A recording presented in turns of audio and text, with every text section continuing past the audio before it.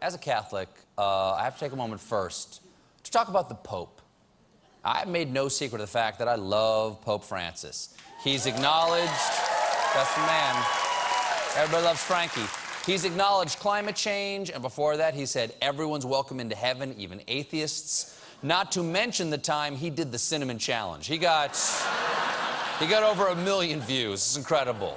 This is not your father's Pope. Although technically, he is our father's Pope. And this weekend, Il Papa dropped another bombshell. When asked if he agreed with a German cardinal who said in the wake of the Orlando tragedy that gays deserve an apology from the church, Francis said, "I believe that the church should apologize to the person who is gay whom it has offended." Yeah. I'll join in. I'll join in.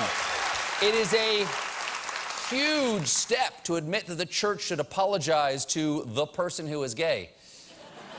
Next step, admitting that there's more than one of them.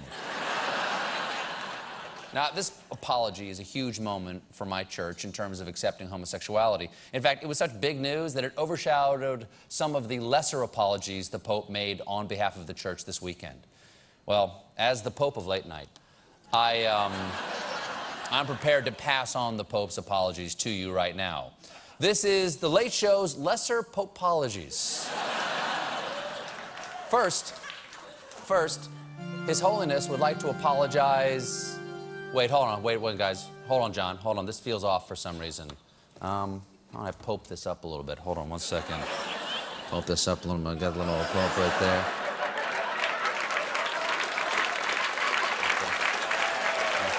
Right there. Let's do it over here.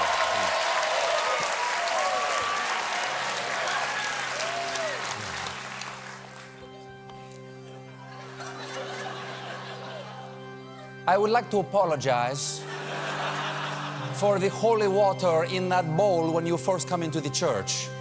That water just sits there all day. It's like a petri dish. It's less sanitary than a bowl of mince at a diner. How often do they change that water? Would it kill us to put a little chlorine in there, okay? It's going to pass around disease like herpes at a summer camp. The Holy See would like to express regret for the church's obsession with gold leaf, okay? It's a bit ostentatious. Truly, that money could have been used to feed orphans or clothe the poor, etc. I just realized that it makes the Vatican look like Trump Plaza. It's tacky. No more. Basta. Speaking of which, I got to apologize for all the standing and the kneeling during the Mass, okay? It's hard on the joints. You know, frankly, it doesn't matter if you're sitting or standing or kneeling or lying down. You showed up, God can see you. Also, let's face it, Catholic weddings are way too long, okay? There is no need to have a 2-hour Mass during the ceremony, okay? We get it. You love each other through the sickness and the health, probably already did it after all, you know?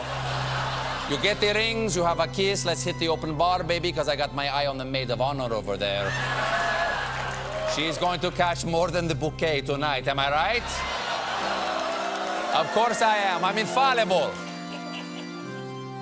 The Catholic Church is also very sorry for saying that we should save old pieces of saints, like St. Peter's pinky or St. Anthony's tongue or St. what's-his-name femur, and saying, oh, they're magic.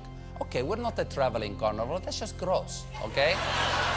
There is a name for old human body parts. It's medical waste.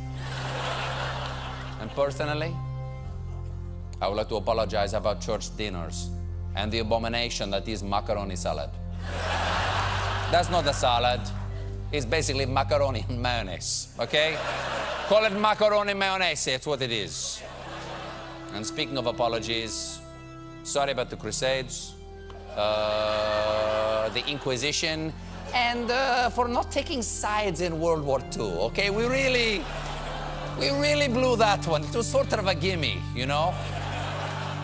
We'll be right back with Kevin Love.